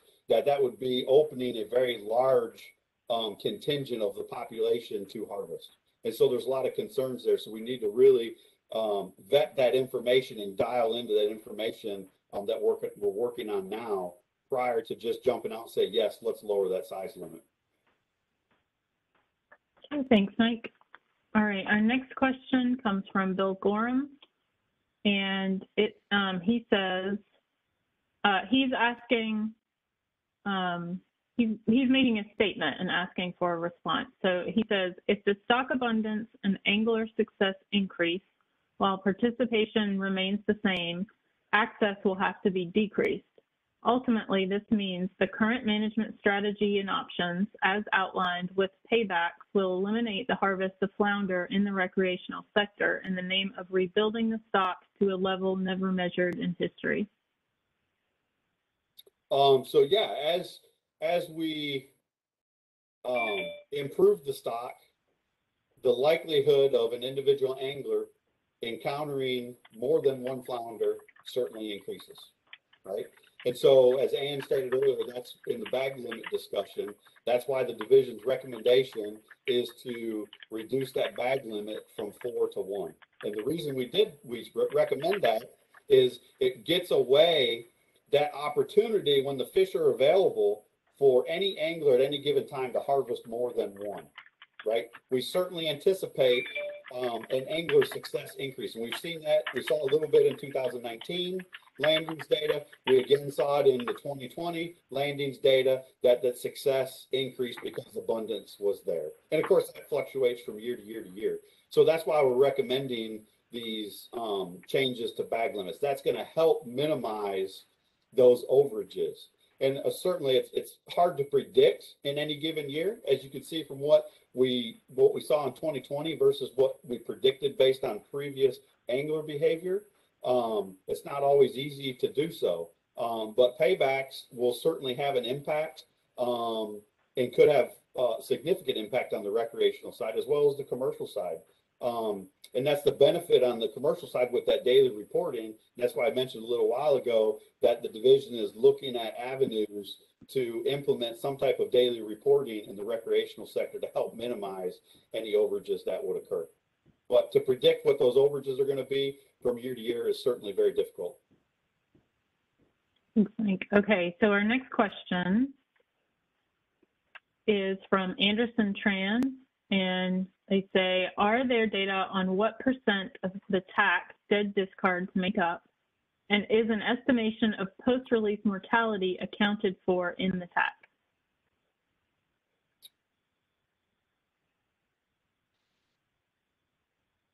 Yes, and I'm scrolling for some data. I don't know if I have it right here in front of me. I was hoping I do, but it varies from. So we'll touch on the dead discards, that ratio. And so for the commercial fishery, we're somewhere in the ballpark of about 4,000 pounds of dead discards in the large mesh gill net fishery. So that's a pretty small percentage. We're going to potentially have about 380,000 pound quota. So 4,000 pounds of 380,000 pounds is a very small percentage. It's a little bit higher on the recreational side. That's a difficult one, again, to look at because that changes based on fish availability from year to year. But I believe we estimated with the reductions and no changes to angler behavior, and remember, we have had changes. We were looking at about, I think it was 12,000 pounds of dead discards in the recreational fishery, and that compares to about 152,000 pounds of quota. So a little bit less than 10% is dead discards. Now that certainly can dramatically change as people target southern flounder outside of the season, that release those fish that succumb to release mortality that we capture through MRIP are absolutely included in the total allowable catch. So yes, those are added all together. And that's why when we do daily monitoring and we close the fishery, say on the commercial side, we shut it down. We don't have a total estimate until we include those dead discards. It's that total estimate, total allowable catch is what we base any overages on or any accountability measures on.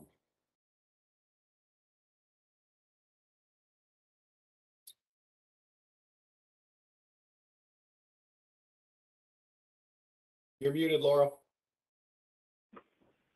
Thanks, Mike. Yep. All right, our next question is from Ken Siegler, and he asks, what are the deep hooking mortality rates for southern flounder? I don't have specifics on deep hooking mortality rates. What we've used was an annual estimate of 9% for catch and release mortality from the recreational hook and line fishery. And of course, that's going to vary throughout the months. You know, warmer months, you typically have higher release mortality. Cooler months, you typically have lower release mortality. But we used an annual estimate of 9% for the stock assessment for catch and release southern flounder. And I actually spoke with a gentleman today who offered some suggestions on what he had seen in his fishing group. Was less than that. But the way that the agency or researcher looks into this is not only do we look at just release mortality, which is I caught the fish, I let that fish go, did it swim away, did it not swim away? We also looked at delayed mortality, which is up to about a 72-hour time period. So just because a released hook and line captured released southern flounder swims away, certainly they don't all survive. And sometimes it's 24 hours or 48 hours or even up to 70 hours or so after capture and release that they could succumb to stress and mortality. So again, the value that we used for this stock assessment was 9%. All right, so I skipped a few people who had multiple questions, so I'm going to start going through that list again, and we have 20 more minutes. So our next question is from Glenn Skinner, and he asked, will the change in sector allocations adopted by the MFC jeopardize the long-term viability of the pound net fishery? They certainly could. And so that was the reason why the division looked at the sub-allocations within the Sustainable Harvest Issue Paper. And so what we looked at is how can we accommodate those changes over the coming years? And so we looked at it, as I mentioned, in a couple different ways. We looked at it and said, okay, you know, the commercial fishery is going to reduce from 390-ish thousand pounds to 266,000 pounds by 2024. So if that allocation of the commercial industry is 266,000 pounds, then the pound net fishery, based on what we currently see, they're about 50% of the harvest would only be 133,000 pounds. So that potentially could jeopardize the long-term viability of the pound net fishery. The division worked with the Southern Flounder Advisory Committee to develop a lot of these recommendations. We had discussion on options and what industry would be interested in for the pound net fishery. And so the division came up with a couple other options. One option is to maintain the pound net allocation or the pound net sub allocation to what it is today. And that's about 186,000 pounds. So you can see that's about a 50,000 pound difference between those two options for just that pound net fishery. But what that does is if we allow the pound net fishery that higher allocation of 186,000 pounds, that only leaves about 80,000 pounds for the other gears. So gigs and gill nets and the other gears that land southern flounder. The third option of that was something that was brought to us by the Marine Fisheries Commission. And that was the idea of potentially phasing out the anchored large mesh gill net fishery from harvesting southern flounder. So what we did there was we took that harvest, and I don't remember what the value was right off the top of my head. It was 100 and some thousand pounds. And we divided that harvest amongst the gig fishery and the remaining mobile gears. And we took the other half and gave it to pound nets. And in fact, if we did that, then in year 2024, at a 60-40 allocation, the pound nets had about a 220,000 pound sub allocation. And then by 2024, at a 50-50 allocation, they were down to about 180,000 pound allocation. So those are the three ways we looked at it. There was certainly concern expressed by the pound net industry through the Southern Flounder Advisory Committee that yes, if their volume of harvest availability was reduced much below where it currently is, that would jeopardize many individuals in the pound net fishery. And I'd just like to follow up on that with, you know, just the regulatory changes that occurred in 2019 and 2020 with the shortened window, that there were a number of pound net fishermen who don't set any of their pound nets anymore. And there's a very large contingent of pound net fishermen who are only setting a subset of the nets that they actually have permits for. And so those two actions have actually brought down the harvest from the pound net fishery. All right. Let's see, going down the list, next we have Mark Cooper, and he asks, does DMF agree with the decision to reallocate from 70-30 to 50-50 commercial rec? That's a decision that was made by the Marine Fisheries Commission. They instructed us to implement those allocations, and we will certainly do as they directed us to do on that. And Steve, I see your camera popped on. Would you like to add to that, or are you good? No, I don't have much more to add. Mike covered it. Yeah, just stating that, you know, it wasn't a biological decision. It didn't affect the sustainability of the stock, and that falls squarely within the purview of the Marine Fisheries Commission, as far as, you know, it's up to them on how to allocate the resource to the various sectors. So that's why the division did not provide a recommendation on the allocation issue. All right, thank you. And we're going to move on to the second question that we got from Michael Wayne. He asked, will accountability measures for the rec sector use a rolling 3-year average like is used by the the Mid-Atlantic Fishery Management Council for summer flounder to account for uncertainty of NRIP data? At this stage in the process for that question, the answer is no. And the reason the answer is no is, yes, there's more uncertainty around a point estimate from MRIP than it would be around a 3-year average. Unfortunately, we also have to take into considerations the FRA of 97 in our rebuilding schedule. So what that means is we could not afford to allow overages to occur in the recreational fishery for 3 years from now, or 3 years from implementation of a quota, if that's the direction it goes, prior to having any paybacks, right? We just couldn't afford that at this time. So what data we have to accommodate is the point estimate from MRIP. All right. Now we have our second question from David Sneed, and if you will bear with me, I'm going to be scrolling. All right, he said, follow up on the nursery areas. That was from his question before. My question goes to the effort to rebuild southern flounder. If you have identified the nursery areas, did I skip? I think I skipped maybe one of his. Okay, I'm sorry, I'm going to go back to the top. It says, would the phase out of large mesh gill nets impact? Nope, no, I'm lost. Okay, here it is. I apologize. Follow up on the nursery areas. So my question goes to the effort to rebuild southern flounder. If you have identified the nursery areas for southern flounder and you are attempting to recover the stock, would it not make sense to restrict shrimp trawling in that area to reduce the bycatch impact on the stock? It seems logical that protection of the nursery area would be paramount to rebuilding a stock. Yeah, it certainly is. And there's a lot of work going on behind the scenes, not directly related to the Southern Flounder Fishery Management Plan.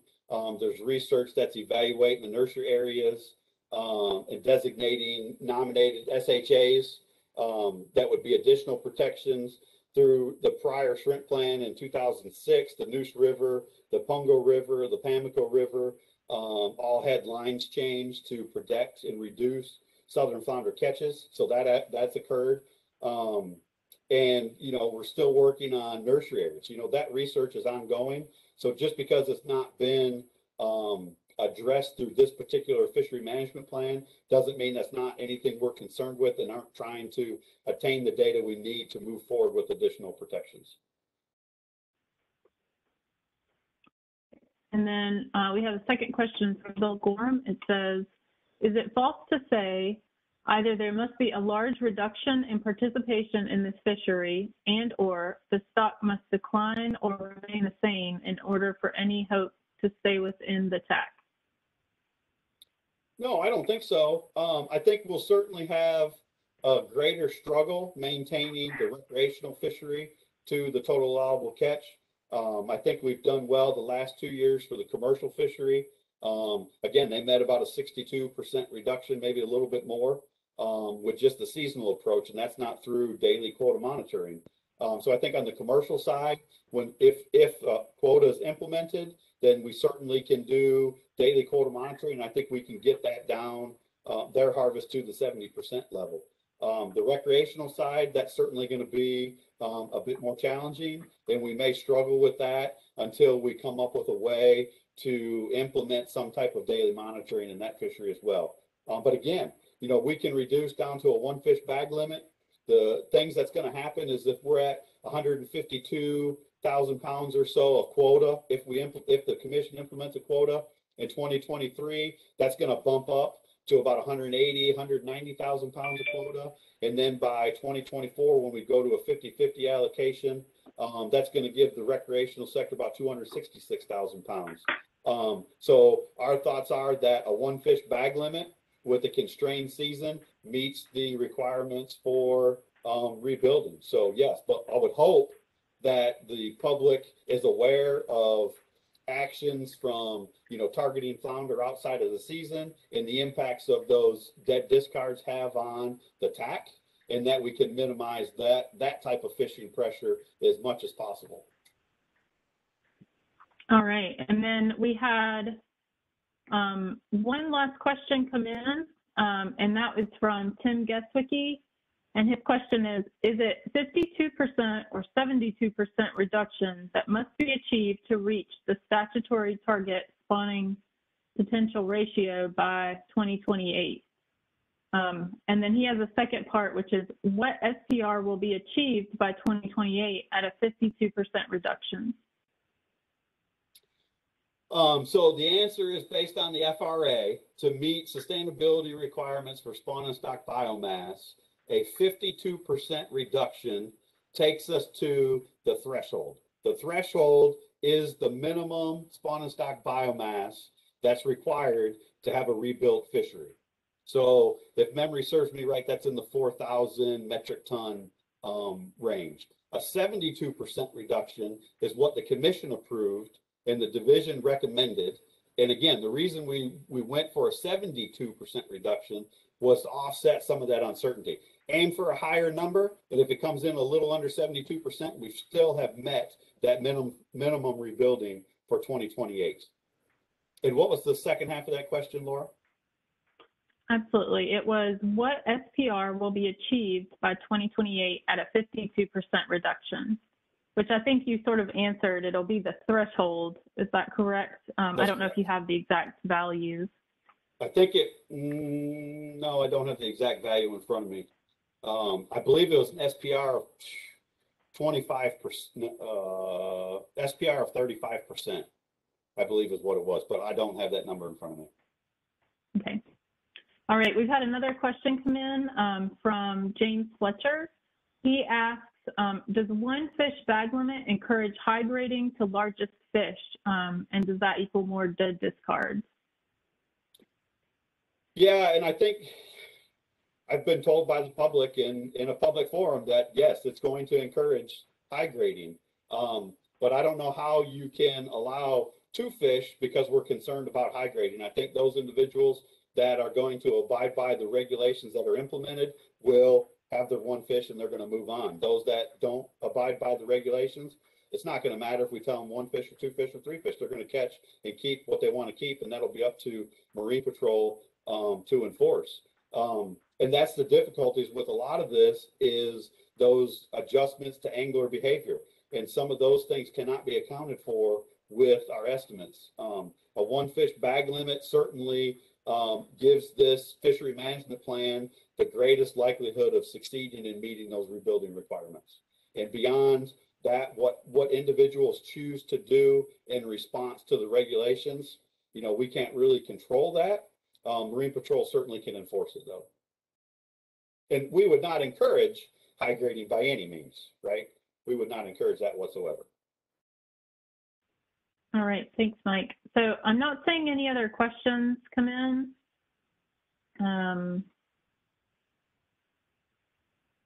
I'll give it just another couple of seconds.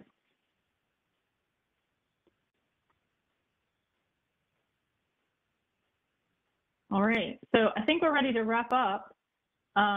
Thank you, Mike and Ann, for submitting yourself to question and answer session. And I would like to thank all of the attendees today. We really appreciate that you have gotten on here to participate. We value your input, and we look forward to hearing from you during this public comment period. Just to reiterate, this is not a public comment session, just learning and engaging. So if you would like to provide public comment on the Southern Flounder Amendment 3, please do so via either U.S. mail to the Marine Fisheries Commission office. There's an online form, or you could submit spoken comment either at the advisory committee meetings next week or at the Marine Fisheries Commission meeting in February. And with that, we'll say goodbye. Thank you. Thank you all.